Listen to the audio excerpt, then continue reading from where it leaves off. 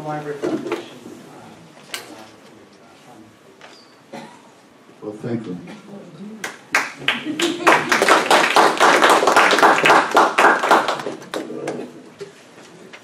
So, as I was telling various people, I pretend to be an intellectual. I'm actually an emotion junkie. And I adore Vincent. I adore the feeling that he has for this place, and his articulation, and his sense of dignity, and sense of the worth of this place, and I think the love that he has for it. It's contagious. And I think that the language that we heard was a miracle. That language had not been spoken for 75 years, and Vincent picked it up from wax cylinder recordings that a couple of people have left behind in the 1930s. Leanne Hinton is here, and Leanne is a linguist at Cal, and she's been active in this Master Apprentice program of getting Californian languages that are down to their last speakers or extinct and getting them revived. How long have you been at it, Leanne? Well, let's see, the Advocates for Indigenous California Language Survival is 25 years old. We've been doing it that long. So 25 years ago, Leanne and I worked on this map of California showing how many speakers were left in these various languages.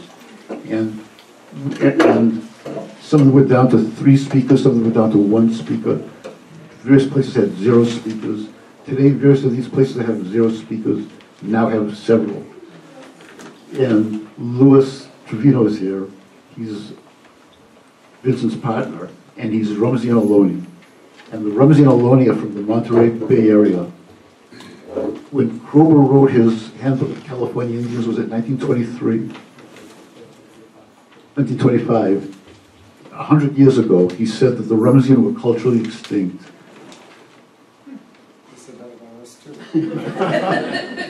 So we're here among extinct people. And to hear this language spoken, to see these customs, is so beautiful and so touching. And I'm so grateful for your generosity in bringing it up. I think that, so I've been hanging around Indians now for 40 year, and I think one of the major things I've learned is how to be generous.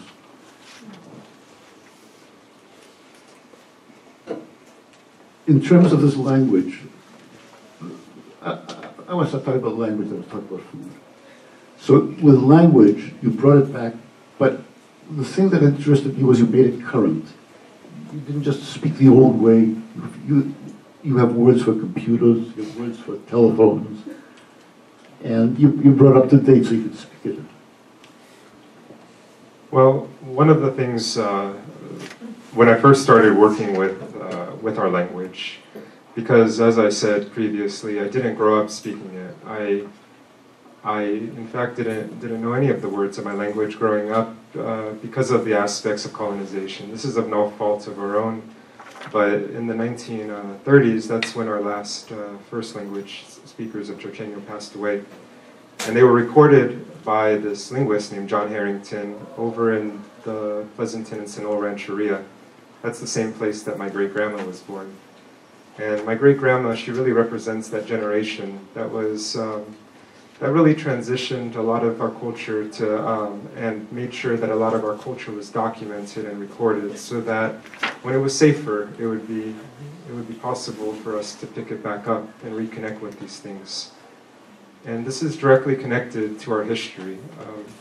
There was bounties on the heads of Indian people. It was legal to kill us, and there was indentured servitude. People were slaves. There was all of this pain, and I don't want to go too much into that because I don't like to think all that much about that, but it's important for you to understand that there's institutional reasons that were in place that caused our language for about 70 years to stop being spoken. But the thing is, it never went away. None of this ever went away. It was preserved, and as one of my heroes who's back here, Leanne Hinton, has often said, our languages across California are sleeping. And with the right efforts, they can be nudged, and they can become awake again. And they can just be part of our lives again. And I would often, when I was a kid, I would see my family, because we're the same people as those old people from back then. We're just in a different time. We're Ohlone people of today, and when I was a child, I would see my family, especially the older ladies in my family, when they would cook and they were in the kitchen, I would always see the way that when they would start gossiping, how their voices would kind of become a little more hushed, and how they kind of took on this different tone to how they would talk. And sometimes things would go really rapid, and sometimes things would go really slow. And I just loved that kitchen conversation, that kitchen voice. It was always around me because I have a big family. We love to eat, and so we would always. I would always hear this when I was a kid. But I wondered, what would that sound like in Chochenyo, in our language? I didn't even know it was called Chochenyo when I was a kid. I just knew that it was an Ohlone language that our ancestors spoke. But I wondered, what did that sound like? Not grand speeches or anything like that, but just everyday conversation. And I remember I asked some people in my family, and especially my grandma, she said, why don't you go learn and find out? And so that's what I started to do, was I started to slowly, little by little, learn those old words by doing a lot of research and by digging into old archives, and then by working with the archives at UC Berkeley, made possible through a program that Leanne and the Advocates started called Breath of Life, the Advocates for Indigenous California Language Survival. And now I'm a board member of that organization, and in about 7 years of doing this work, I've become conversationally fluent in the language, and that's something that I have a lot of pride in, because I use it every day at home, and I teach it to my family. And my family now, they're at a stage where they're teaching it to the younger people in our family, where children now are just growing up speaking these words like if they were never gone at all. And that really taught me something about what's possible with dedication and hard work, humility, and a lot of respect and patience, that those things that we didn't have before can be brought back relatively quickly, because we know that these things are meant to be still here with us, that they're not meant to be held in archives, that they're not meant to be in a university, but they're meant to be in our mouths, in our homes. They're meant to be when we're cooking, when we're playing, when we're together as a community. And that also taught me something else, is that if language can be brought back that quickly by our community, then other aspects of our culture as well can be brought back too. And one of the things that I also wanted to see was, when I was growing up, I would see all of my friends, they would go to restaurants, and they would go to restaurants that were associated with their ethnicity. I grew up with a lot of Filipino people, a lot of Greek people around me, and they would always have such good food when they would go to these restaurants, and they would bring it back, and they would say, oh, this is from my culture. This is from where I come from. And I never really had that, because we didn't have our old foods practiced and eaten at home. The closest that we came to it was old foods that were passed down to me from my great-grandma were foods from the rancheria. Old Spanish foods, deep chilies, moles, good things like that. Foods that were passed down from the rancheria that came from the mission. But I also knew that those foods weren't traditional specifically for us, but there's a place for them, because that's also a part of our history as well. And when I would eat those foods, I always associated those old foods with Indian foods too. But then when I started to dig deeper, I realized that those aren't the traditional foods for our people. Our food is deer and acorn, salmon and chia, bitter greens and mushrooms, bay laurel and yerba buena, all foods that still grow in this place. And slowly, with Louis, we started to go through those old archives where our language is stored. Because those old archives, there's thousands and thousands of pages, too many pages to even count, I think. But in those old archives are old-timers who recorded this information to this linguist in Harrington. They had their agenda as well. And their agenda was to preserve every other aspect of our culture in those notes that they could. So they told about our stories that stretched back to creation. They told about how our regalia looked like and what our dances were like in those old days in the roundhouse. They talked about the injustice that our community faced when, as they put it in their own words, when the whites came and ran us off of our land. They told us about their hopes for the future. They told us about their dreams for what's to come for us. And they also talked a whole lot about food.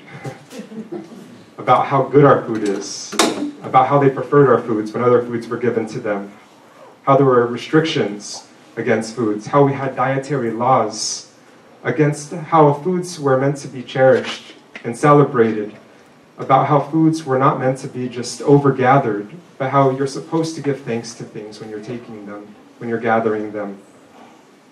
All of these things are connected to our values, which are all embedded in those old notes. So in so many ways, language is a part of the food that we're eating. And the food is a part of the language that we're speaking. It's all interconnected. And so that's how I got started with language and with food as well. So it means a lot to me that you're able to try some of these, because these are the oldest flavors of this place. This is true California food. And before there was any other food that was here, this is the first. So Vincent has talked about the loss of knowledge and the loss of culture. When I first got into this, what I was stunned by was how much remained. And it wasn't the technologies of things. It wasn't the language had gone, a lot of the technologies had gone, a lot of the stories had gone. What remained was the habits. And the way families, he talks about coming from a large family, these families were still intact, are still intact. And you go there, the younger people are relating to the older people in ways that are ancient, and the sense of the land, the sense of who you are, what a human being is, the sense of dignity. There's something in that old ferocity that I still see, that sense of witchcraft that was there, and that sense of the magic of the world, the sense that you're living in a living world, and that's all still there. I'm going to tell a story about Dario. So, years ago, it was around 1974, I went down to meet this old Ohlone guy named Phil Galvin, who was, I think, a cousin. And he was over at Mission San Jose in Fremont, and he was a religious Catholic. And one of the ironies of this world is that many of the Ohlones that retain the best memories of their culture were at the missions, because the ones that they got into the dominant society, there was no place you could be an Indian. In the mission, you could be an Indian, and it was degraded, but you still could be an Indian. And Phil worked as a caretaker for there's a convent down there, the Sisters of Perpetual Misery or something like that. I forget what they were called, but he worked there as a caretaker, and everybody loved Phil. So I went down to visit him, and there was this older guy named Dario. How is Dario related to Phil? So we come from the Marine family, and the Marine family has 10 siblings. I come from Victoria Marine. Dario Marine is Victoria Marine's brother, and then Phil comes from Dolores Marine. And Phil is Dolores Marine's son. Okay. And Joe Marine and those guys are... They're cousins. They're cousins. So Dario was talking about how during the Depression, he would go to Maui Slough to hunt sea lions. And what he was proud of was his ability to rope them up and haul them through the sloughs and bring them back to his house in Fremont. And he was proud of his rope tying techniques, because roping up a seal or a sea lion is kind of difficult. But he would rope it up, and every day he was afraid of fishing game, he was afraid of the police. So every day he would find a new way of going through the marshes. And he'd try to stay in the marshes as long as he can. One day he was down in the marshes, and it seemed as if that sea lion slipped into a groove. And he just went so easily up to his house. He realized that he found that groove where his ancestors have been hauling sea lions for thousands of years. There's something about this cultural revival that I feel when the language comes back, other things come back. And you find that old groove and other cultural things come with it. And I think this whole business of cultural revival is so stunning to me. And what comes back are some of these attitudes and some of these ways of being. I think I now hear people giving these boring speeches the way they did in the old days. These pompous, boring speeches that the chiefs used to give. At the same time, there's all of this tenderness that comes out, there's all this knowledge, the humor is coming back. And I think when you have something like language, it's just the tip of the iceberg and food. But this food is not, so you're not cooking this food the traditional way. Some of it we do, and some of it we have to make accessible for our people. Now, before I talk about the ways that we make these foods accessible, I'd like to start just by saying that what Louis and I started is an organization called Mak'amham, which in Chochenyo it means our food. And we're calling it Mak'amham because we want this food to be something that directly goes back to our communities first. That way that our communities are empowered with these old foods. And then in the process we're able to slowly, along with other aspects of the cultural revival, strip away the layers of colonization that were imposed on us, to return to something that's true, to return to something that's real.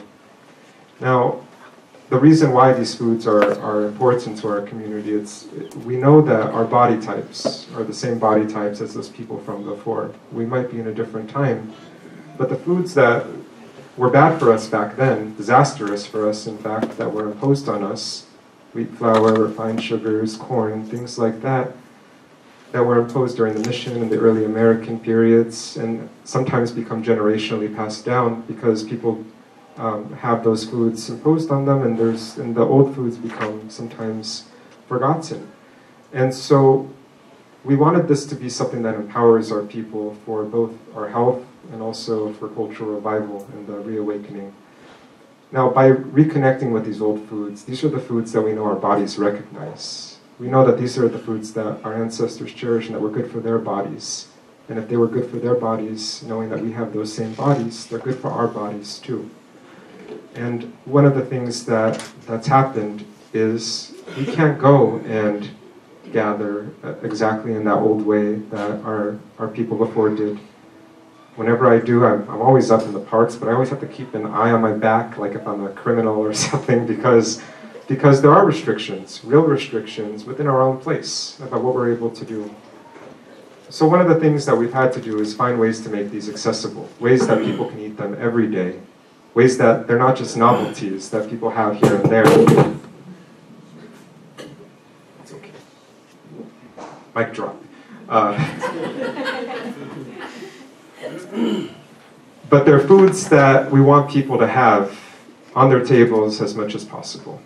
And so what this means is we have to be innovative with this. And so some of the things that you're trying, they're all flavors that our people from before would recognize. They're colors, they're textures that our people from before would recognize. But there's also ways that our culture as well can be able to adapt new things without sacrificing those old values. One of the things I like to think about a lot when I think about the revival is what would happen if the invasion never occurred? What would happen if our homeland never became occupied? What would that look like if our culture was able to take on new forms organically and just to be able to take on new things on its own? Now we know that whatever would happen, at some point our people would somehow see the outside world, the world outside of California. And we know that those new technologies, many of them, might be embraced. I mean, why not, right? I love my iPhone, I love texting, I love Twitter. But if those things were embraced, what would that look like on our values, with our standards? So what I like to think about is knowing what our value system is, knowing what those old standards that our people have, which are great and vast, what would this look like if Ohlone food, if Ohlone identity, if Ohlone language, if it was just able to continue and adapt things on its own? What I like to think is it might look something like what we're looking like today. As modern people who are embracing the things that we want to, and I mean by us, meaning in our communities, not, not having to deal with a lot of the oppression that we deal with and a lot of the unfairness that we deal with. But within our home, we're modern people. We embrace things from the modern world, but we're rooted in those old things that matter to us. And I like to think that the food that you're eating is food that would make our ancestors proud. Food that they would see that embraces some things that might be a little bit different, but it's rooted in what's true and rooted in what's ours.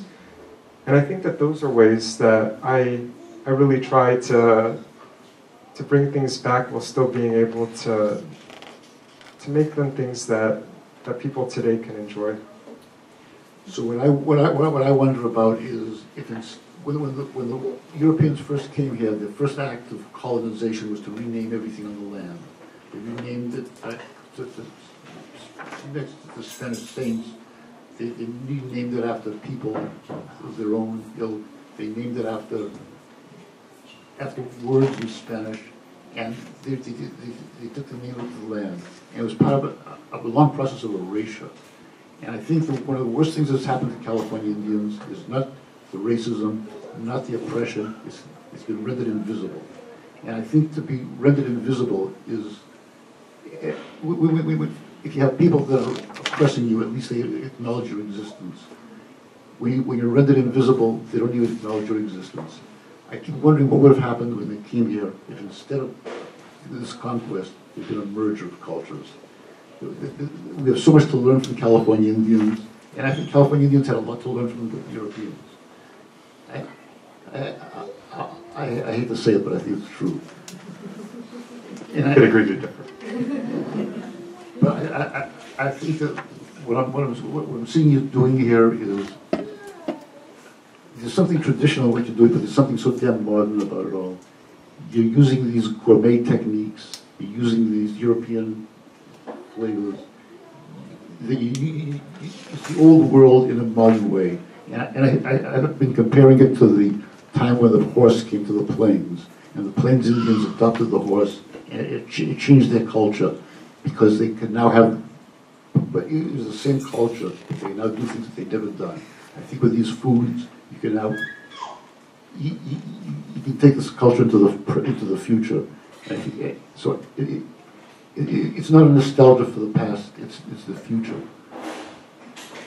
One of the things that I like to think about a lot is what would this place look like if again, back on what I was just saying, if it was all on our terms, and if all of those values that we have were visible everywhere that you go here in the East Bay.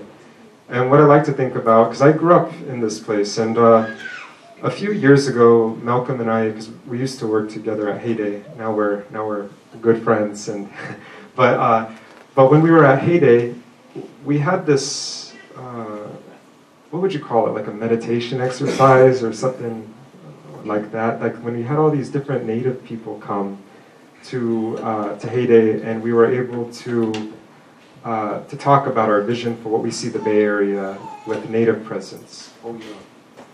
Well, I love big parties, so I have people come over and we have discussions. And I think the discussion you're talking about is what would the future look like? Yes. Yeah. And one of the things that I imagined when I was in this during this conversation we were having, Malcolm made us do some weird Berkeley thing where we had to meditate and close our eyes, and he said, imagine you're on imagine you're on the peak of your favorite mountain, wherever it is. You're on that peak, and just imagine that you're there. So we're all closing our eyes and imagining that we're at this mountain. And then he told us to go down from that mountain and to imagine what we see when we're going down. And many people who were there, rightfully so, this isn't anything wrong, many people saw a traditional world where there were tule boats and there were tule houses and there was all of those beautiful old traditions that we know our older people cherished, that we still care about even to this day. But when I was going down from that imaginary mountain, I remember seeing something or imagining something that was no different from the Bay Area that I see today. An urban place that had a lot of buildings and a lot of life and a lot of bustle, because this is where I grew up, this is all I really know. But in that bustle, it was driven by Ohlone people. So instead of seeing churches and temples in the hills, you saw roundhouses. Instead of driving on the freeway and seeing the signs of Hayward and San Francisco and Stockton and Oakland, you saw Huchuan and Ramlaitka and you saw Hokkien. You saw our old names emblazoned on those places. You saw cafes where acorn soup was sold and people speaking Chochenyo on the streets as the main language that was spoken. And when I saw that, when I was imagining that, that's the reality that I feel I envisioned in this area, is the Bay Area that I see, that I grew up in, but with a heavy dose of Ohlone reality. And this is, I think, in a lot of ways, what our food is kind of like. You know, it's food that might be recognizable to some people, but it's also food that's rooted in what's ours and what's true to this place. And these are ways, I think, that we're able to keep things alive and strong. You know, we can't go back, 240 years and take away all these buildings right away, just yet. But imagining what this place would look like, driven by Ohlone people, I think this is a vision that's worthy of being promoted, that's worthy of being fought for. So one of the things I'm planning to do this spring is get together a conference on what people can, what Dun culture can learn from Indians. And what they can learn, not just about environment, but about how to be human, about how to live in families, about property laws, about ownership of things, about governance, about all the various aspects of being alive. And I don't think it was a utopian society, but I think it had so much we could learn from them. How do you punish people when there are no prisons?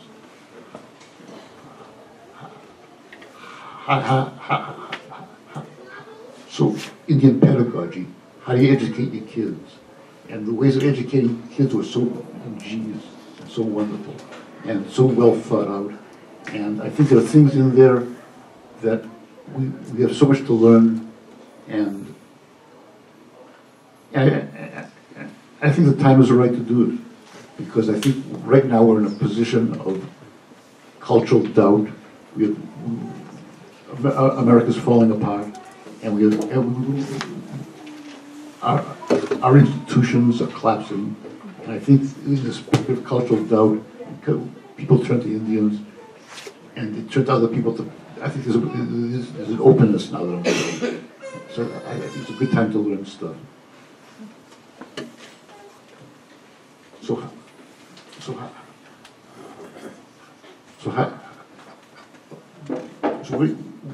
where are you getting these ingredients from? A lot of it is, some of it's from Berkeley Bowl, and a lot of it is gathered in that old way. It's a hybrid of things, just like how, in a lot of ways, what you see back there, some of it is from the bowl, and there's no shame in that. We have to find ways to make these foods accessible. But one of the things that we do is we do gather. We gather a whole lot, and we'll often work with other native folks as well, who keep their food traditions alive, and we do a lot of trading with them too. So it's nice as well to bring back these old trade networks too. I'll tell you a little story. So there's an Indian community not too far from here, about 100 miles east, the Tuolumne Rancheria. And the Tuolumne Rancheria, they're Miwok speakers, they're Miwok people, and they're a thriving community to this day. They're really good friends of me, Louis, Malcolm, Leanne, Lena. And these people, we know that in the past, because it's still remembered by people living today, that at the turn of the century, they would come to the Pleasanton Rancheria and they would dance in our roundhouse. We would dance together in that place and have ceremony. People would stay there for a long time in the Pleasanton Rancheria, and then afterwards, they would make a trip together to Santa Cruz. They would gather. They would gather abalone, shellfish. Some of the abalone would be gathered to make jewelry. Some of the other things would be used to smoke and to eat, like the smoked mussels and clams. Then they would go back home, and it would all happen again another year. Now, one of the things that's happened is our family has disconnected for about a generation or two with Tuolumne. And now, renewing these old traits, renewing our connections over language, renewing our connections by dancing in their roundhouse, renewing the connections by understanding our shared histories, it's reopened that old connection as well with them. And so, recently, one of the people from Tuolumne Rancheria, she emailed Louis and myself, and she said, "Can you send me some of your recipes, some of these things that you make?" And when she asked that, my immediate response was, of course, all of this is yours as well, as much as it's ours, and we're trying to make this accessible to you too. So we did. And one of the amazing things, like what Malcolm's talking about, is how language, how it does open up much more. Those connections with food, connecting to Tuolumne Rancheria, that's possible because of that foundation that's rooted in language, and that foundation that was rooted in reawakening something that was sleeping for 2 generations, and understanding this identity, and then understanding all of the nuance that comes with that as well. It's a really miraculous thing to see come back. And it's not just the Tuolumne people, it's Pomo people, it's Maidu people, people that we know that we historically connected with. And yet again, we're doing it in 2017. So when are you going to serve grasshoppers? I'm not there yet, but So it's in California they are. that's a different delicacy. That's we definitely ate grasshopper. We know that grasshopper is one of our traditional foods. Even my great-grandmother's generation, they had grasshoppers in their lives, but we're inching back into something slowly. But it will happen. The Chia Cafe is serving it. Well, Chia Cafe has their own way of doing things. No, we will. You'll have grasshopper on our menu one day, Mel. White meat or dark meat? Dark meat. Okay. So you're still a young man. You've revived the language. You revived the food customs. What's coming next? Well, like what I said when I was introducing myself, this is one aspect of what we hope for the larger cultural revival. Right now, we're working to have, as I said, everything back. You know, we want our entire cultural practices to be back and active in our world again. And one of the things that happened that gave me a lot of hope into how possible this is last summer in August, I spent with other people in my family about 6 months working to translate some of these old stories that were embedded in our ethnographic notes. Stories like our foods that weren't accessible to us for a long time. Now these stories are incredible, they're powerful, and they stretch back to the ancient, and they're